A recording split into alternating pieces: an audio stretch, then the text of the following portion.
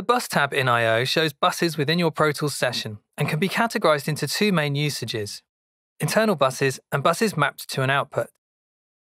Internal buses are available to route audio within Pro Tools. This kind of bus is used to send effects within Pro Tools like reverb and delay on an aux track, or to send a range of similar tracks to a sub-bus within the Pro Tools mixer. These buses can move easily with Pro Tools sessions to different systems as they are not associated with devices or physical hardware. You can use the default setting to remove extra buses that are not used in the current session. A bus that is mapped to an output has been assigned to one of the device outputs to send audio out of Pro Tools.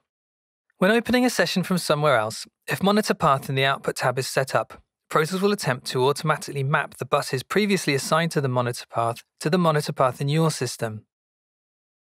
If you change playback engine or do not have a mapped monitor path, you may have grayed out outputs in your session or italicized type in mapping to output.